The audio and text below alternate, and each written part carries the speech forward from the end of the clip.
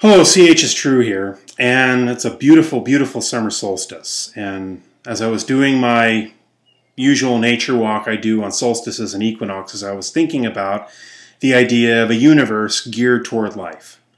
Particularly, you could say the Anthropic Principle, the biocentric principle.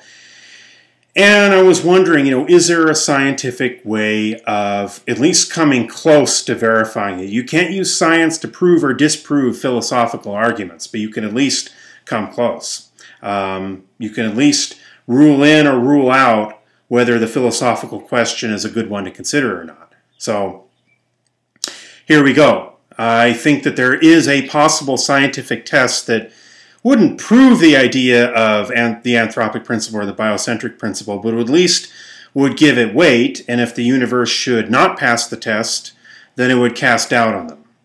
Now, a lot of these types of videos have a lot of religio-philosophical or religio-spiritual worldviews thrown in. I don't want to state mine for the record, but I want to also state that I do not intend to inject that into this video the way that a lot of creationist or ID videos will inject religion into science. I don't want to do that. But I will state what my views are right off the bat. I am inclined to believe in the idea of a biocentric cosmos, or the idea of the Anthropic Principle. Unlike a great many YouTube videos that deal with math and science and analytic philosophy, I am very open to the idea of spirituality. I've studied a lot from the Western religions. I've studied a lot from the Eastern religions. I've studied the Native American religions.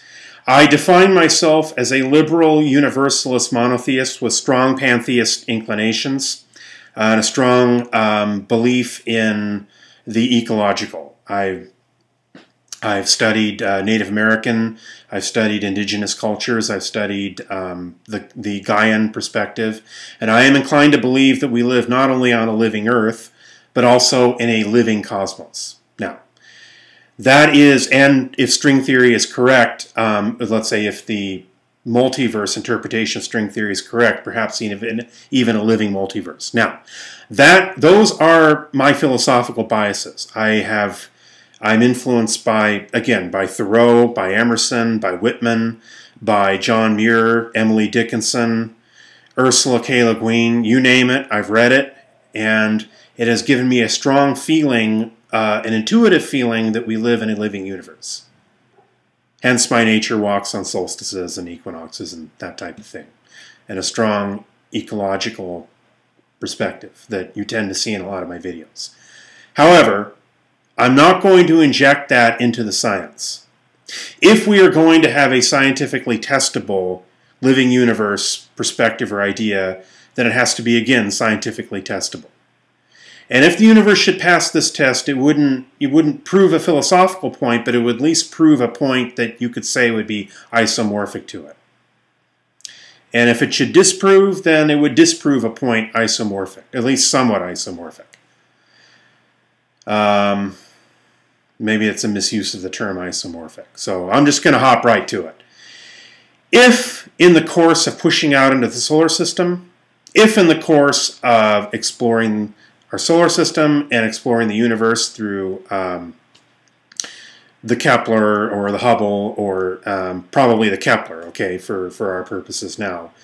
And if in the course of scanning the skies with radio telescopes in the way that SETI is doing, we should discover life.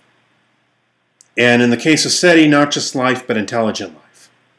Exploring the solar system would probably be limited to bacterial life or simple life. But in exploring the exoplanets and out there, intelligent life, we would say categorically that the Earth is not alone.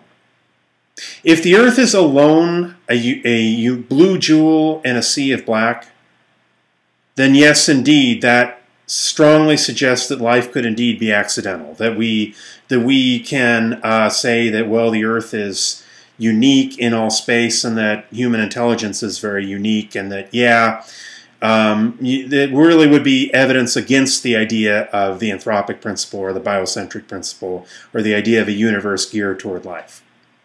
But if we should discover that life is plentiful throughout the universe, then that to me would at the very least raise the question of, wow, do we live in a universe that in some sense is a living universe?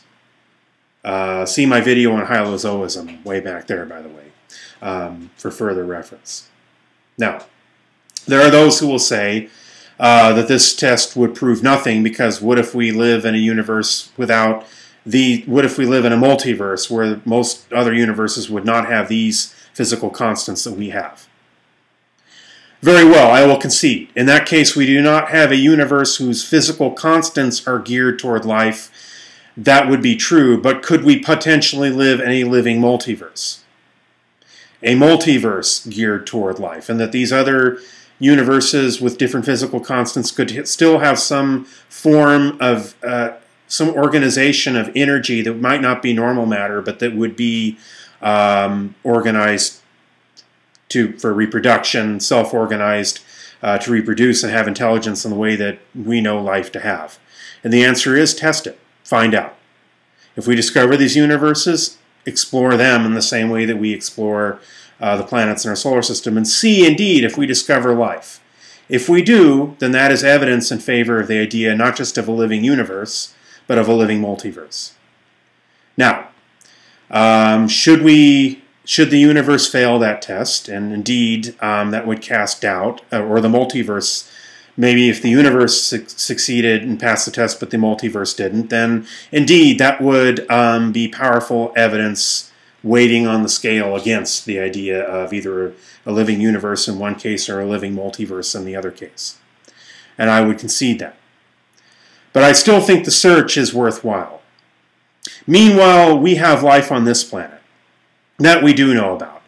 And on my walk today, my other thought is, wow, we'd better take care of it. So, this is CHistrue.